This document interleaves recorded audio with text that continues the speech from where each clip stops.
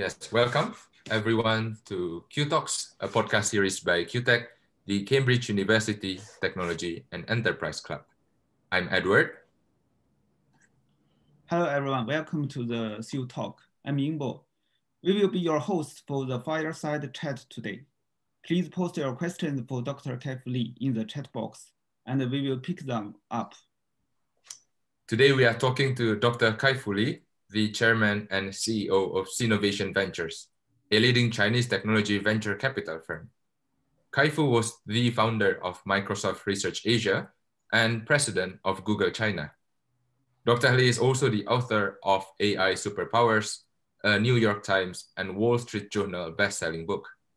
He obtained his PhD from Carnegie Mellon University in the US. So hi, Kai-Fu. Thanks for joining us today. Hi, Edward. Hi, Yingbo. Thanks for inviting me. Great to be here again. It's a pleasure and privilege for us indeed.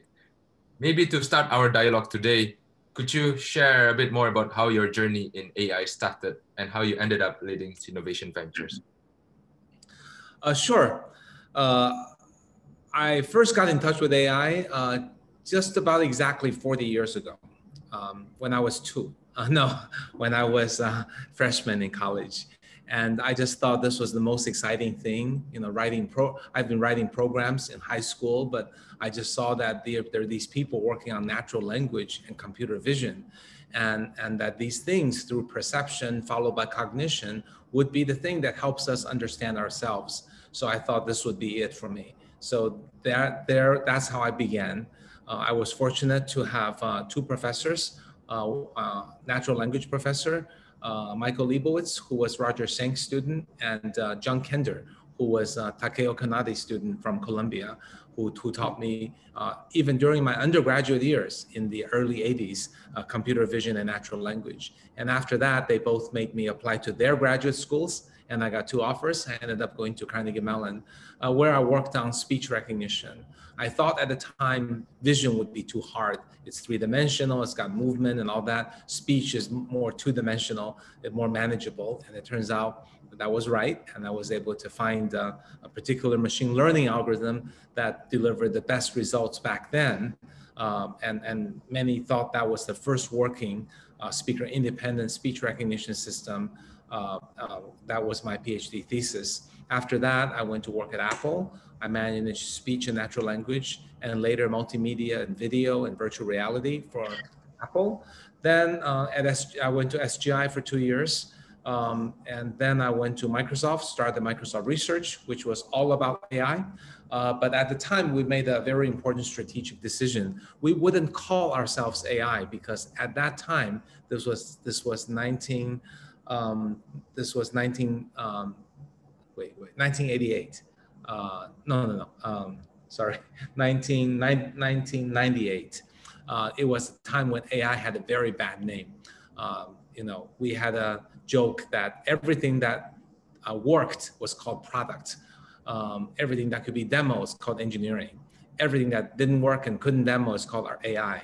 So we couldn't afford to let Bill Gates down and call ourselves an AI lab. So we called ourselves Microsoft Research. We created departments called, natural language processing and computer vision, computer graphics. So normal sounding things, but we were really doing AI. And then we serendipitously, we trained over the last 21 years. Actually, yesterday was the anniversary founding of Microsoft Research China. Over the 21 years, we trained 5,000 people in AI. And that's what I think partially made China into an AI superpower. And then I went back to Microsoft headquarters. Then I started Google. This was all not too much AI. And then I founded Sinovation Ventures in 2009. And the first few years, we invested in the mobile internet and education. And then we made our first AI investment about 8 years ago. And about 5 years ago, we said we're going to all in AI. So that's how I got into how I finally reconnected to my love artificial intelligence with my job, which is venture capital, in now investing in AI. We are very lucky to have invested in 7 AI unicorns and starting with Series A. So these all returned, 50x, 100x. So we did quite well in AI, probably more AI unicorns than any other VC in the world. And we're really enjoying now seeing AI going to the next phase. So that's me and AI. Okay, thanks a lot for your sharing, Kai-Fu. So today, our first topic will be on the entrepreneurship in China. So you have debunked many misconceptions about how entrepreneurs in China are like in your book, AI Superpowers. Could you please elaborate on some of those misconceptions and perhaps compare the similarity and differences between Silicon Valley and China? Thank you. Sure. So I think a perception of China was formed maybe 10 to 20 years ago that most of the Chinese websites and apps were created inspired by American apps and websites, which is absolutely true. Google inspired Baidu, Amazon inspired Alibaba, and so on and so forth. Actually, eBay inspired Alibaba, and so on and so forth. But that created an impression in the West that China was just a copycat. That may have been true 10 or 12 years ago, but a miracle happened in the last 10 years. That is, the large market in China attracted a lot of venture capital like us to invest in really smart, hardworking entrepreneurs who are tenacious and played in a winner-take-all game, very differently from Silicon Valley. I can get into that later if you like. And that created powerful internet companies and mobile companies that build more products and attracted more people online.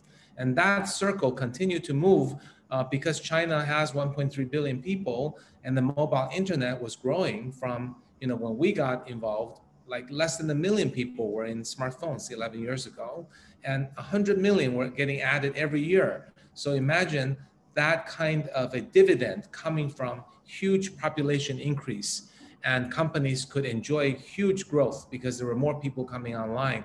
There were behaviors being shaped, and also very fortunately, mobile companies could build a product and build the minimal viable product and do A/B tests and figure out what users want and pivot towards an amazing product. So it's very true that I think the average Chinese researcher or engineer or entrepreneur is probably not as breakthrough innovative as someone from Stanford or Cambridge. However, we no longer required a Steve Jobs to come up with the iPhone and secretly build it in 3 years and shock the world. Now it is possible with internet full connectivity to use big data and to launch software products to let people try different options and then tweak your product and pivot your product until it was perfect. What was required for such a product to be built is a fast growing market, lots of capital to support your work, and the right entrepreneur needs to be hardworking, tweaking everything, asking all the questions, iterating, and then finding new opportunities as the market grows to build a very powerful company. So that was what happened. And if we now look at the most powerful companies in China, obviously Tencent, Alibaba are at the same level as Amazon and Facebook and Google, but also at the next tier, there are a bunch of companies from China, even faster than in the US, companies like Meituan, the delivery company is $200 billion, and financial probably would have been 400 billion. IPO got slowed down, but still worth 400 billion. I think ByteDance, very amazing company, owner of TikTok, is probably worth 250 billion or so. And Pinduoduo, also several hundred billion, JD, and the list goes on. And so China has evolved from being a copycat and using the formula I described, evolved into companies that were amazingly powerful, amazingly quickly. In 5 to 7 years, these companies started with nothing and benefit from all that. The last point I want to make is that once these companies became powerful with their 500 million daily active or more, they were able to use AI to further their business, find new opportunities, tweak the features, win the users, maximize the user minutes, and so on and so forth. So now there are many giant companies. So when we talk about, I talked about 7 AI unicorns. Unicorns are tiny companies now compared to these, $250 billion ByteDance, which was only, I think, less than 7 years old. So China has become a brand new model of company building with a very different style, with amazing success. So when people think about Silicon Valley, yes, we all admire Silicon Valley for Apple and Intel and Tesla and SpaceX and all these pure tech companies that are breakthroughs. But China has built a new model that can iterate and build a huge company based on the new mobile internet data plus AI. And that's something to learn from. No longer should people regard China as a copycat and look down upon them, but people should look at this as a parallel, equally valuable model of innovation and entrepreneurship to the US. People in business schools should study China in parallel to the US. It doesn't mean you should like it more or follow its footsteps, but it would mean you would be remiss if you think Silicon Valley was the only model of entrepreneurship. That's very interesting, Kai-Fu. I really like especially the idea of exploring the new model that China has bring in, the more agile approach, if I were to use that term correctly. Yeah. Maybe as a follow-up question, how do you then make use of this knowledge to sort of filter down companies that you would invest in within Sinovation Ventures? Yeah, because the whole ecosystem is so dynamic, we are always evolving. There are some things that are always fundamentally true, right? Entrepreneurship is always about the people. And in the China environment, we want people who are very deep and in love and expert in the area they're building a company, not just someone who wants to make a quick profit. And we also want someone who is a great leader, because in this pivoting process, there will be ups and downs. There will always be disasters one has to deal with. So someone who can lead the company through thick and thin, even when you're running out of cash, you can motivate your team. That skill set, I think, is very important. Ability to learn and grow is very important, because think about how fast, right? ByteDance had this 20-something entrepreneur. In 7 years later, he's managing an empire with 4 IPOs he's working on and worth $250 billion in aggregate. So we want to look for people who have that upward mobility and potential and inclination and ability and willingness and passion to learn. So that's about the people. But we as Sinovation don't have one formula. Our formula, unlike normal companies like IBM or Microsoft or Google, you build a corporate structure. You have one proposition. You keep it going. The idea is to build something that lasts, even if the people change, because the machinery will keep running, right?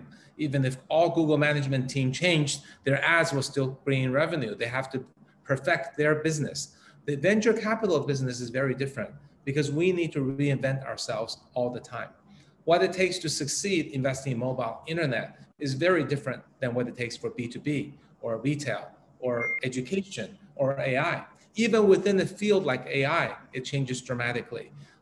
When we invested in AI 8 years ago, we were looking for exactly that person with that rocket science capability who managed deep learning. And there were only very few of them. And then we kept going for the rocket scientists.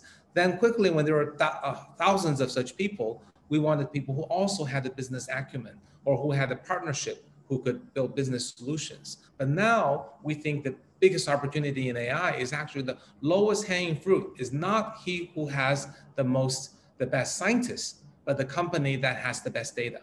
So we're looking for companies in any domain, hardware, software, traditional, non-traditional, but they have magical data. And that data can bring outsized returns for the company. So we're always, we need to be extremely agile. If entrepreneurs need to be agile, VCs also need to be agile. VCs who depend on the same formula or the same playbook are destined to fail when the environment changes. Just now, you mentioned the great leader in the startup. Then how do you and the Sinovation, the company, decide the property of the great leader for a startup when you go to invest? Oh, sorry, I think I answered that one in the previous question. That's the passion leader who is able to learn quickly and deal with problems and become a trusted leader even in the toughest times. That I think is unchanged, whether you're doing early stage or mid stage or late stage, whether you're doing education, AI, or retail. It's always the same. It's all about the people. But the earlier the stage, the more the people matters. Thanks for shedding some light and insights on that, Kai-Fu. So previously you mentioned that once we move on beyond the early stage, once companies have expanded, there are now a lot of very large companies in China. You mentioned like $250 billion companies. They could now afford to explore AI and use it in their own company. Now, in the next topic, we'll move to the next section, which is on research and commercialization of AI. We'll try to dissect this technology both from the academic side and also from the industrial perspective. Maybe as a beginning, I know you've mentioned a bit about how we've had AI winter in the 1990s, for some people who are aware of that term. Could you give a brief overview of how AI research landscape has changed, especially recently, and where are we heading to in terms of research? Sure. I think one very big change is the whole world is fully connected and ideas become instantaneously spreads all over the world. Think about let's think about the two biggest breakthroughs on top of deep learning. One is convolutional neural networks. And that was actually Yann LeCun's work 30 years ago. But it took 30 years for it to finally reach the mainstream and the masses. Because in the beginning, it didn't work that well, but then people found out it didn't work well because the machines were too slow. On GPUs, it would work well. Then they found more tricks of how to tune it. Then people didn't believe it, and Jeff Hinton had to send students to Microsoft and Facebook to prove it, and Google to prove it. And then people read papers, and they still weren't sure. There are lots of data sets. Anyway, it took 30 years from the publication of the paper to it being used by virtually every computer vision company in the world. But take another example, the use of Transformer, right? Transformer, BERT, GPT, all the same similar class of technology that essentially added attention to natural language processing. Now, this technology was effectively invented 2.5 years ago by the folks at Google. They published it, but nowadays they don't publish on journal or conference paper. They publish on the Internet archives. The moment they published, they had results, so people believed them. Then everybody started building them, and when people didn't believe in the results, they challenged, and the author would have to prove by sharing the code or at least the data. So the Internet and the archival form of publication has in real time connected academia with product companies, so that today I'm not aware of any product company that isn't already building transformers into their natural language products, whether it's a search engine or spell checker or Gmail, a prediction or what have you. So we've gone from took 30 years to productize something. Now it's 2 years. So I think we are now really full speed ahead with this ability to use the technology. Also related to that, back 5 years ago or 10 years ago, Yann LeCun is hugely differentiated from everybody else because hardly anybody understood this stuff. Nowadays, of course, he's still, brilliant and all that. But if you want to build a product, you really don't need a brilliant researcher anymore. You can hire any one of 1 million people. There are virtually 1 million AI engineers in China, so the ability to apply this is the here and now. So we're very excited, and we think the most powerful thing will be traditional companies will begin to use AI and reap the greatest value, especially if they have data. Yes, thanks, Kai-Fu. So there are a few very interesting pointers that you have brought up, and we'll follow up on that after this. But perhaps the first one that I would like to personally ask is that if we focus on deep learning for the time being, researchers have generally understood and agreed that deep learning are basically black box models, and that it's very hard for humans to interpret the model's output. What does the neural network weights mean? Yeah. So what is your general opinion on this, and whether this would affect the commercialization aspect of AI? Yeah, So inherently, AI is hard to explain because, these neural networks are more complex than the way we think. And the reason that the neural networks made a decision to turn the car this way or diagnose this person as having lymphoma stage 3 is based on interactions of thousands of parameters whose mathematical interactions are too complex for humans to comprehend. So it isn't because it's a black box, it's terrible, but because it's inherently more complex than our ability to comprehend. But having said that, there are many applications for which if you don't explain, people won't use you, right? If you're going to be a healthcare app or autonomous vehicles, for sure, you'll have to, or to be used in justice systems, in sentencing assistant is actually one of the products that's out there. You better explain yourself.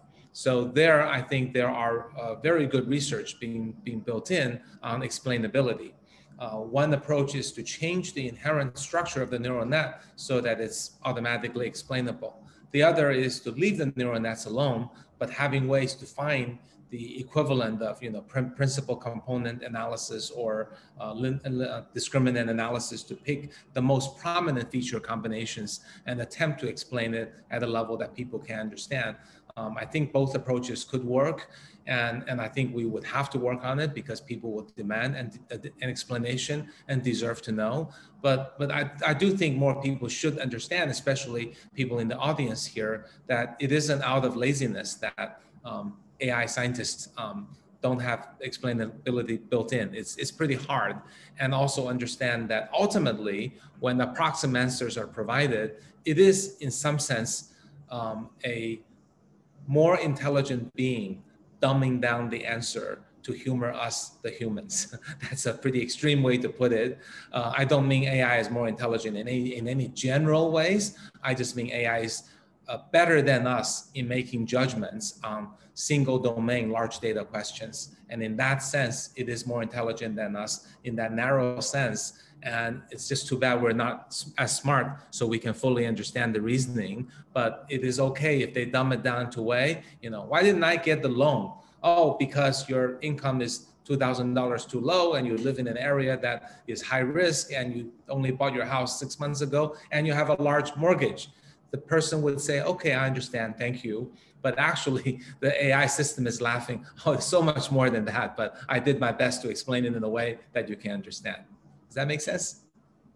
Yeah, Kai-Fu, that makes sense. I especially agree on your comment that it is not out of laziness that AI researchers like us don't, are not, could not explain the models perfectly yet. And for people who are based in Cambridge, I think there are also a lot of ongoing research within the university, especially in the Department of Computer Science and Engineering, where we look at things like explainability, bias, and etc. for AI. So this is a very interesting research topic indeed. So I guess for the next part, we'll ask a bit about policy. Maybe Yingpo, you could take on. Just now in the chat box, it's mentioned that China has a 5 years plan for the AI. So similarly, AI has the structural part for many countries' policy now. So policy-wise, what do you think a country needs to embrace AI, both in research and the commercialization? Sure. I think for any product or any technology, we should generally let the market economy figure things out and take care of it. I'm a strong believer in that. We don't need the government to meddle to make a technology take off. What the government can do is provide a powerful infrastructure on things that we commercially cannot possibly do. So as an example, take autonomous vehicles. We're struggling to get L5 autonomous vehicle out there because it's a complicated domain, in which case there are too many long tail conditions for us to train to a level that the autonomous vehicle drives better than people in most circumstances. So how do we cross that bridge? Well, one way to cross it is, what if the government is willing to modify the highways or the city roads so that they can work symbiotically with the cars, so that the cars harm fewer lives so that they can be launched. And once they launch, they'll collect more data and become better, right? So the question is, how do we get the initial thing going? So no company can afford to build a new highway, and certainly not a new city, right? An example would be one of the Chinese cities is experimenting with putting cars at one level and pedestrians at another level. So that will guarantee that no car will hit a pedestrian, which is the worst case of all accidents. So maybe by building that is good enough to push the technology over the edge, right? So I think those are the good policies that are pro AI and smart to do. Another type of that has worked well in China is called guided funds, which means it's very dangerous for governments to pick winners.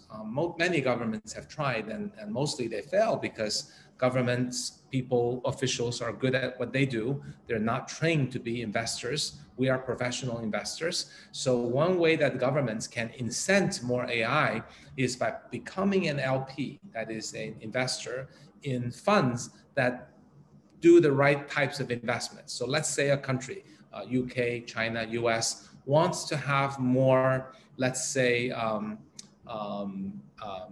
AI medical diagnosis, hypothetically. Let's say that was really important. Well, then the government can fund VCs. Say, if you invest in those companies, I will be your LP. For every such investment you make, when you make money for me, I'll give my profit back to you. So those are kind of very smart guided funds, which Israel, Singapore, and China have taken. That's another type. And of course, the third area that's important is basically the rules and regulations and guidelines, whether it's GDPR in Europe, or punishing people for selling users' data, or establishing basis of ethical use of AI, or punishing people who use AI to achieve evil purposes. So these are also things that government can do. Yeah, thanks for sharing that, Kai-Fu. I think that addresses some of the questions that have been written down in the chat box about the need for regulation versus free market. I believe that you personally firmly believe that, I guess, free market is the way to go. Having more venture capitalists embedded in a country can only bring benefits than disadvantages.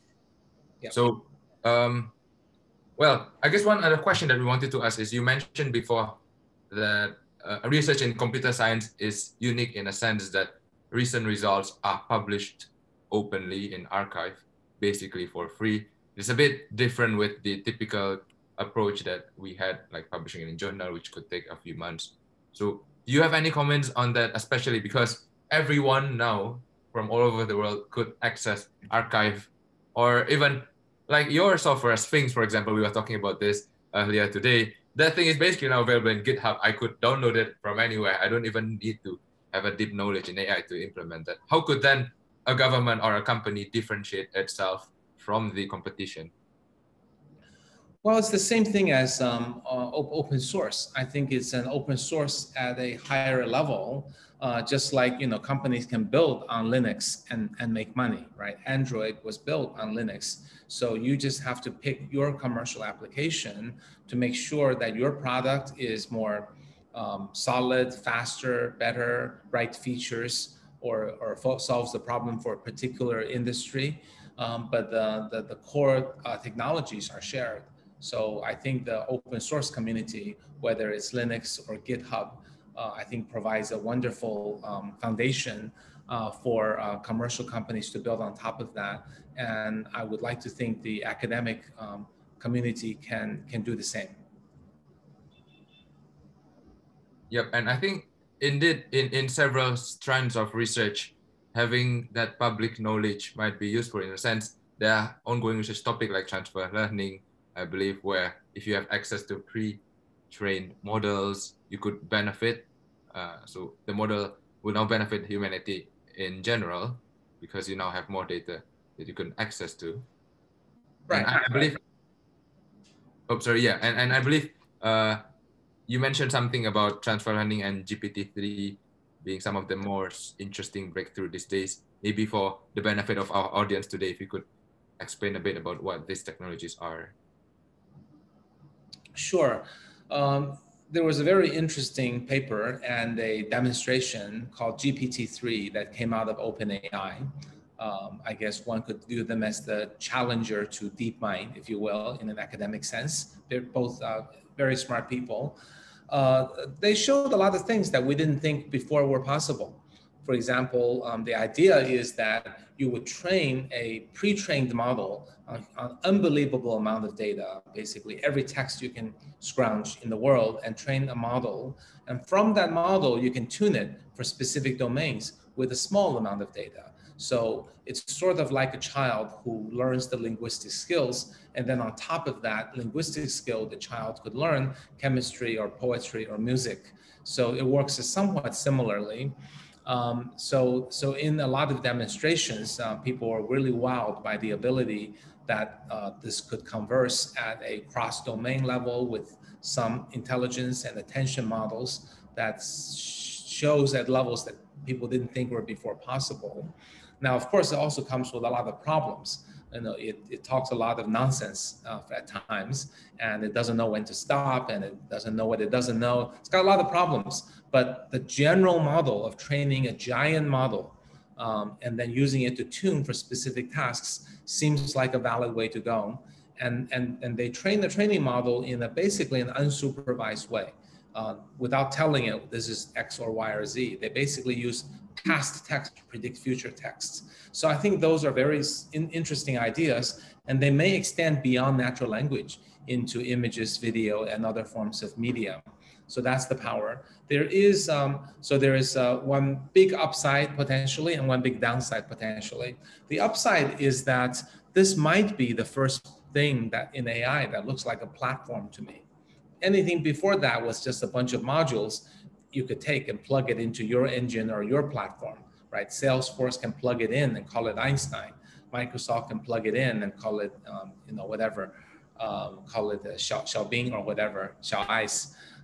But now you've got maybe a big platform because this giant pre-trained model maybe is the platform on which APIs can be built. And that's what, in fact, OpenAI was trying to do. But it also has a big downside, because before anybody could take AI module and plug it in and you can run it on a PC. If you have a larger machine, you run faster. Now you need this. Now, if you want your own giant model, it takes $5 million to train each time. So suddenly it puts a big distance from the giants like Google, Microsoft, DeepMind, from the rest of us, smaller companies and universities. So that brings some issues as well. And also, just to clarify, I do not believe GPT-3 is anything close to general intelligence. It is just a really smart and important step that might make large pre-training a way to make practical tuning into specific domains. Yes, thanks for clarifying that, Kai-Fu. There's a question from the audience related to GPT-3, I think from Minji. She was asking about OpenAI opening and releasing API for GPT-2, but not for GPT-3. She asked is this a worrying trend that as soon as companies become successful, they stop being open? I'm afraid it is tautology. It's always true that when companies become successful, they stop being open. Take as an example, it's good. It's a smart business practice. So I'm not sure what we can do about it. Think about Microsoft at the time with a closed phone system, and Google came in and said, "Hey, Android is open. Android is free. Use ours. We'll tweak everything up. Don't use Windows." And they short defeated Microsoft because they suddenly made free, available, and open a new way to build great phones. But guess what? Once Google became successful, they started, requiring that you put Google managed services and all that, and you end up using the code, which may be free, but the certification costs money, the licensing costs money, and then they make money from YouTube, Gmail, Google Search, and many other things. So I think when companies become listed in our capitalistic system, they will have a tendency to choose whatever makes more money, and being open is a good way to grab a leadership position. Being free is also good for that. But once you have that leadership position, being closed will sometimes make you the most money. So we just have to hope that technology moves so quickly that there will be a new challenger that once Android starts creating its ecosystem, makes its money, someday we'll have an opportunity to build something that's open that takes them away. And probably inevitably that something will become closed again, then something will have to open it up. I think that's just the natural course of capitalism-driven technology development. We're lucky that we're not back in the age of oil and automobiles when it's hard to break open closed systems. Nowadays, it's just software. So I'd like to think open system that become closed and profitable can be challenged and will be challenged in a matter of years, not even decades. Thank you very much for the comments on the technology and the policy. We will go to the final session, the relationship between AI and humans. I know you are very concerned about the AI-induced crisis of job displacement. You have a framework of AI and human coexistence blueprint. Can you please elaborate on that? Sure. There's a more complex version in my book, so I'll give you the short version. If you like it, you can buy my book, okay? The question to ask is, can AI do the job of many people? That's the general question people ask. First, I want people to break it down into not replacing people, but replacing tasks that people do. You know, for example, a receptionist. Can AI do a better job for many parts of a receptionist? Checking identity, checking in, printing the badges, tracking people, making sure they leave on time, and of course they can. But can AI become a welcoming, warm, smiling face to the visitor? Of course not. So the job of a receptionist cannot be fully replaced, but can be some of the tasks that receptionists do can be replaced. But does it cause a job displacement? It does, because imagine you have a big company with 10 receptionists. Now, if AI is doing half of the work they do, there will only be a need for 5 receptionists going forward, right? So it does absolutely cause reduction. And yes, AI symbiotically combined with a humanistic receptionist is a great combination.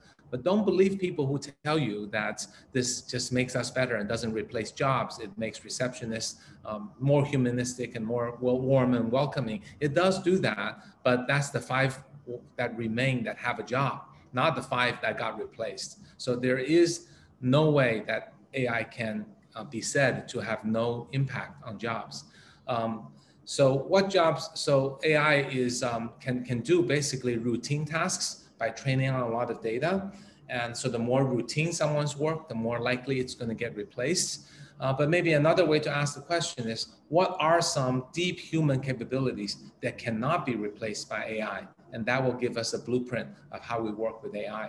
And I think there are generally 2 types of things. The first is creativity, but it also includes strategic thinking, analytical skills, common sense, multi-domain reasoning, knowing what you don't know, knowing why, asking smart questions. These are one set of cognitive skills that people have that AI can approximate sometimes, but generally not do nearly as good a job. AI is much better at a well-defined problem, given a well-defined problem, optimizing for a equation or a solution. Okay, so that's kind of one dimension. The other dimension of what AI cannot do is human touch. We really require, connections to humans. So human touch, human connections, people showing warmth and caring, compassion and empathy. People talked about, can AI become elderly care? Maybe some of the tasks AI can do, but I don't know of any older person who doesn't want to be cared by another human. You just don't want the robot to do that. So that's another dimension, is a lot of compassion, empathy, human touch, trust, and bring the warm feeling to you. So now we've divided the space into 4 quadrants. So first there are these low compassion, low creativity things like assembly line and fast food restaurant chef and telemarketer, people will call you and say the same thing every time. Those will be replaced completely over time. Okay, so let's not have any false expectations about that. Again, moving up, the jobs that may not be incredibly creative, but do require human touch, maybe jobs like nurse and elderly care, and volunteers at foster homes, and concierge and tour guides. These jobs will absolutely still require a human to do it, but maybe they can have AI assist them, right? If you're in concierge, maybe AI can be a tool that figures out what are the best paths for a tourist who comes to town, but you would deliver it in a wonderful, English concierge kind of way, right? That people really love to have, that cannot be replaced by AI. So that's a symbiotic combination. Then moving to the lower right is the highly creative tasks that don't necessarily have a lot of human touch. So scientists, financial analysts trying to analyze a company or an industry. So these are jobs that are driven by people with their creativity, but they too can also use AI as an analytical tool. Imagine someone working on drug discovery with AI trying to figure out which drugs are most likely to pass human trials, or someone working on an investigative journalism that with AI fetching a lot of evidence for the reporter. That too would be a symbiotic combination. And of course, finally, there are jobs that require both creativity as well as human touch. Then of course, those would be human-centric jobs, but still the AI tools can come into play. So overall, in this coexistence blueprint, there will be jobs AI will take. There will be jobs that are coexisting. So what people should do is to really think about how, if someone is in the quadrant that's targeted for being replaced, then if to the extent they can move to the creativity direction, that's great. If not, then really service jobs with a lot of human touch is kind of the direction to go.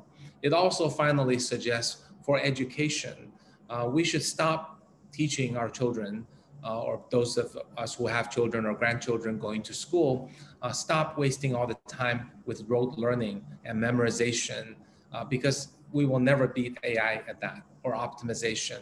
We may need to have those skill sets as foundation, but schools need to start teaching creativity, curiosity, critical thinking. Schools need to teach empathy and compassion and teamwork, ability to communicate and win trust from people. So education really does need to be rethought. And I think if we're able to help people who are displaced find jobs, retrain them, and update our education system to train the right skill sets, we will actually end up in a much, much better place. Because can you imagine a new world that we live in, maybe 20 or 30 years from now, where everything you do are things that you love? You no longer have to do routine jobs. Can you imagine humanity being fully liberated from ever having to do routine, repetitive tasks? Then we have all the time in the world to think about things we love, things we're good at, and figuring out the future of humanity, thinking about deep thoughts, or just enjoying yourself. So I think ultimately this will be a phenomenal thing. But next 20, 30 years, we got to figure out how to help those who are displaced find a new beginning, and how to update our education system to prepare us for a better world. Thank you, Kai-Fu. I think that remark on education is very interesting. Maybe could you elaborate a bit more on that, taking into account the recent pandemic that has been happening, and now that people are all moving online, has your perspective changed, and what could we do now on to make sure that we update our education system? Yeah, I think COVID is obviously a disaster for all of mankind, but there is a silver lining around the dark cloud, which is that it's accelerated online behavior, habit changing, and data gathering, so that lectures like this one before people would generally not accept. Now people are embracing it. So I think it's a great thing. And anytime we go online, we go digital, we have data. Anytime we have data, we can apply AI. So I think there's a huge opportunity for education to be built on top of this new online way of education. This includes, think about the process of a teacher teaching a classroom of kids. Part of that teacher's job can be done better than AI when it's delivered online. So you can think about what are things you can do online that you can't do offline? Well, we can give every student a different test, right? If you know some students are still stuck on multiplication, others are moving on to exponents, well, you can have a medium-sized class, but give them different tests to keep challenging the ones who are advanced, and then making sure the ones who are falling behind are able to catch up on their foundational work. The other thing you can do is if you can make the content customized, right? Obviously, you can give homework and tests in an individualized, targeted way, but why not make the teacher also individualized and targeted? Now you can have different teachers and tutors matching the right kind of teacher to the students. But why not? Why stop there? Why can't we have a virtual teacher? Especially for younger kids, right? Imagine a 3-year-old, wouldn't they be much rather be taught by their favorite cartoon character than a human talking head on the other side, right? So those are also opportunities that are added on top of that. And we're not trying to move all of education online, but at Sinovation Ventures, actually we've invested in as many education companies as we have on AI companies. And we also have achieved comparable returns. And so what we have realized is that the teaching as a profession can be revamped if we think about it as an online and offline merging, so that things that need to happen offline, like teaching dancing, teaching swimming, needs to happen offline in the real world. However, practice can still happen using online. And there are some things that can be taught online, but practice offline and vice versa. They need to be combined. And that teachers, great teachers are a very scarce resource. They should be shared. And online, they can be shared much more. For example, a brilliant teacher who lectures and is fun and people love it and understand things faster, they can teach 1,000 kids online, but the kids are not in one giant 1,000-person classroom, but they might be in 100 smaller classrooms of 10 with a teaching assistant giving hands-on help. So we're figuring out all these smart ways of combining, super teachers with average teachers, with online and offline, covering all subjects, divvying up the job of a teacher from those that can be done by AI and those that must be done by a human. So it's really exciting because people talk about reinventing education. I think doing it in existing institution is extremely hard because the two things that are hardest to maybe there's more than two, but two of the hardest things to change are religion and education, right? Because it takes maybe a few hundred years to get religion right. It takes maybe 100 years to get education right. People are hesitant to tweak it because if you tweak it, you don't see the results until kids graduate and go into business. So all the ministers of education are very, very conservative and cautious. So dreaming to revolutionize the education system in any country is unimaginable. But here we are in China with parents willing to pay lots of money for education in extracurricular sense, because the Chinese parents have, saved a lot of money and they have one child mostly, and they want the best for their children. They're willing to spend. And now they still go to the schools, which can hardly be changed, but everything outside the school can be new and can be capitalistically driven. So there's a huge competition in China for online, offline, outside the school system teaching and learning. And I'm seeing amazing results. The kids are getting higher scores, increased interactivity, new ideas are coming up.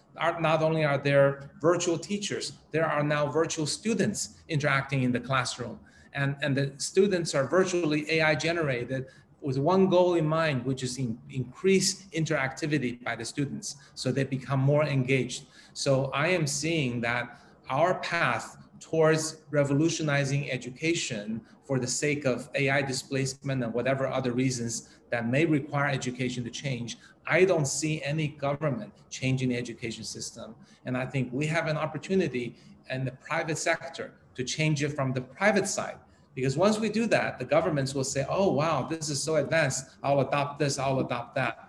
But without the extracurricular outside the normal school as an experimental platform, the governments will never have the initiative on their own to revolutionize education. To them, the risks will always be too high.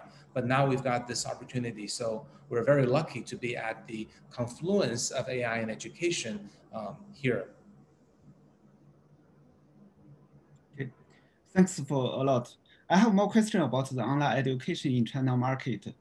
Currently in China, there are many famous K-12 online education companies, brands, like, for example, VIP Kids, Yuan Fudao, and so on. So then do you think if there is more opportunity for the newcomers in the online education market in China? Well, there is, I think education is a little bit similar to the apps. Once you have a really 800-pound gorilla, they control the entry point of a lot of kids. So it does give a inordinate advantage to the education companies that are larger. However, there are many ways to still get in at this stage, because education isn't a one-size-fits-all. There's one-to-one, small classroom, large classroom, one teacher, two teacher, dual teacher, and then there's different subjects, and then there is also classes designed for you to score higher grades, and classes designed for you to develop creative thinking or programming or piano or art. So there are many, many entry points, and there are different ways to combine online, offline. So I think while there are several 800-pound gorillas created, there are still many other opportunities. And in terms so we talked about education in an idealistic sense. Let's talk about it from a business sense. Effectively, if I run an education business, I'm dealing with the business that has two major costs. One is the cost of student acquisition. That's really expensive. That could be several $100s to acquire a student if you do it the normal advertising way. And then the other is basically the cost of the teacher, or the cost of the teacher and the courses. So to run a good education system, if you can reduce the acquisition cost of your students and reduce the cost of your course and teacher, but still make it attractive so that you achieve a retention rate of over 80%, then you've got a cycle going. So companies are playing with different unit economics and trying different models. To give you one example, one of the entrepreneurs was looking for a way to start an education company to teach the kids something fun, but make the most money at it. Then they studied, what about if you teach Go versus music versus piano versus singing versus dancing versus this and that. And then they basically checked out all the economics by studying offline schools. And then they found that actually turns out dancing, especially street dancing for boys, achieves the highest level of profitability because it's incredibly attractive, fairly easy to acquire customers, and it's an offline plus online experience, and the teacher can actually teach more kids in the per classroom. So this kind of so if you're an entrepreneur who's determined to do online education in China or anywhere, don't fixate yourself into one thing. Be open-minded and study. And in this particular case, they found a great model that the unit economics were wonderful, and that they're now opening up stores in a lot of places in China. So I just think we're not at the end game, that there's still many, many entry points, and the unit economics can still be tweaked quite a bit. And also education is probably not like social network. Social network is the extreme, where it's truly winner take all.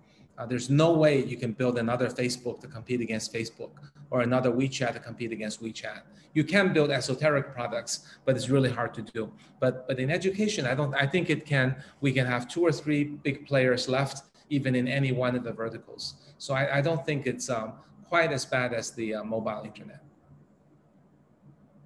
Thanks a lot, Kai-Fu, for all of your insights and great explanations today. So we have unfortunately arrived at the end of today's session. Perhaps just to close today's talk, do you have any closing remarks for the audience, Kai-Fu? Yeah, I think we live really in a very remarkable time when we're faced with all the technologies that we have access to. I think mobile internet has connected the whole world, people together with content and other people, and soon IoT will connect devices together. And I think we're at the beginning of the artificial intelligence revolution. Artificial intelligence is one of the very, very few omni-use technologies that's ever invented. The only earlier ones are the steam engine, electricity, and computer and internet. This is our fourth one. So for those of you who are in school, you're in the perfect timing to enter a world when a general purpose omni-use technology is about to change the world, and treasure that opportunity. I'm sure whether you want to start your company or work in a company or teach or do research, this is really the best time ever to do that.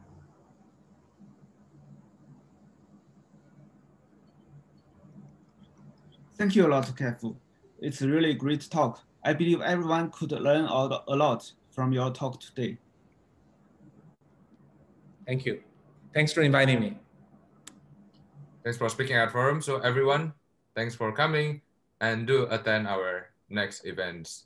Check out our stuff at www.cutech.io. Thanks everyone. Have a good day. Okay. Bye-bye.